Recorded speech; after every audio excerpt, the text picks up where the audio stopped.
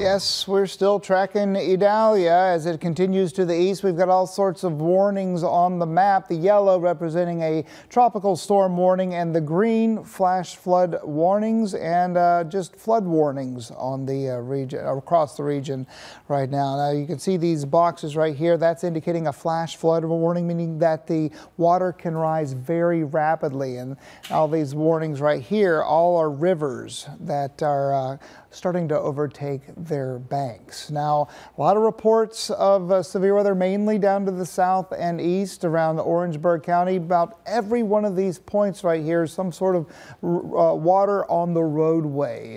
In areas of Santee, we've seen that as well. Orangeburg emergency manager reported several roads covered with water in the city of Santee. We've seen it right here in Utahville with significant flooding in Utahville with Porcher Avenue closed and water in several businesses along Porcher Avenue.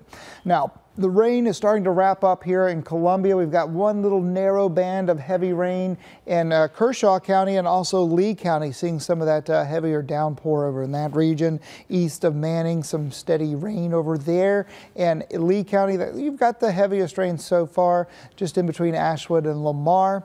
And over towards Westville, some heavier downpours moving over to the east. So how much have we seen so far? I put some fresh numbers on here, and it's showing like right around 7.2 inches, and the area is shaded in red. This is a radar estimate, 4.8 in southern. I got to 4.8 in southern areas of Sumter County, about 2 to 2.5 inches. Richland and also Lexington counties and Kershaw counties, about 2 inches, half inch to 3/4 of an inch in Newberry County. Now let's compare that to what's actually fallen, and this helps me a lot because look at Manning, 6.56, really close to that 7-inch mark. So the radar is doing a decent job.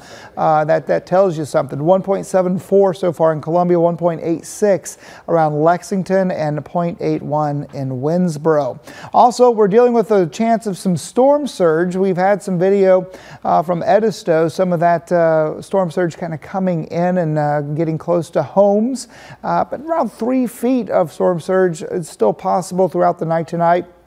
Around Hilton Head, Charleston, we're also worried about the king tide with that happening right now this evening around 8 o'clock to 9 o'clock. And up the shore, we're looking at about just over a foot in areas of Georgetown and also in Horry County. So there's the storm surge. Let's talk about where this system has come from and where it's going, and the latest on Idalia from meteorologist Eric Zernick.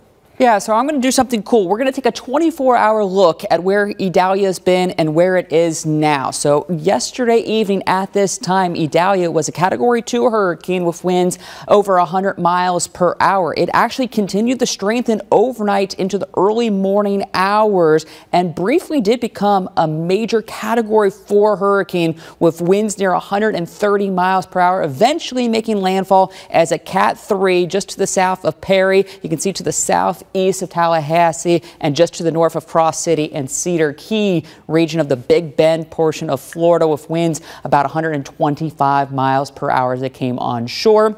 And then just kind of wobbled its way through Georgia and then eventually made its way up into South Carolina, where it's sitting right now just to the north of Charleston. Winds still up around 60 miles per hour. Still have some of those heavier showers across the PD region, and with some lighter rain continuing to make its way into the Midlands. By first thing tomorrow morning, it should already be offshore. So we think as you're waking up tomorrow morning around 8 o'clock, now making its way to the northeast of Wilmington, North Carolina, just off the Outer Banks region. Still is a fairly strong tropical storm, winds of 60 miles per hour, and will continue to be a tropical storm all the way into the Labor Day weekend, where it could make another landfall with Bermuda sometime late Sunday evening with winds near 50 miles per hour. So Idalia is going to continue to live on over the coming days as it makes its way out into the Atlantic. We're also tracking more storms to keep an eye on. So we got Hurricane Franklin. It's pushing off to the east and will continue the weekend as it gets over the cooler northern Atlantic waters. Tropical depression depression 11 just continues to spin and be a storm for the fishes. In between those, we've got a 10% chance of development with this little wave. And then off the west coast of Africa, another system has a 70% chance of development. So for the rest of this evening, some lighter rain continues for another few hours, but eventually overnight, the rain makes its way off to the north and east. And overall, we're looking at drier conditions for tomorrow. And thanks to that northerly breeze, it's going to help to dry things out and bring in some drier air. So we are looking at some great conditions to really help the Palmetto State dry out after a very wet Wednesday. So for the rest of tonight, the rain pushing off to the east, still a little bit breezy and windy at times. Temperatures holding steady in those low 70s to upper 60s. Maybe a stray sprinkle as you're getting up, especially for far eastern areas, but overall, plenty of sunshine tomorrow. Temperatures aren't going to be overly that hot either, only should make it into the low to mid 80s. So looking like a fairly nice Thursday, and then we'll continue to have the sunshine and looking good heading into the weekend. Temperatures low to mid 80s Saturday and Sunday, upper 80s for your Labor Day Monday, and then getting back into the low 90s with more sunshine into much of next week.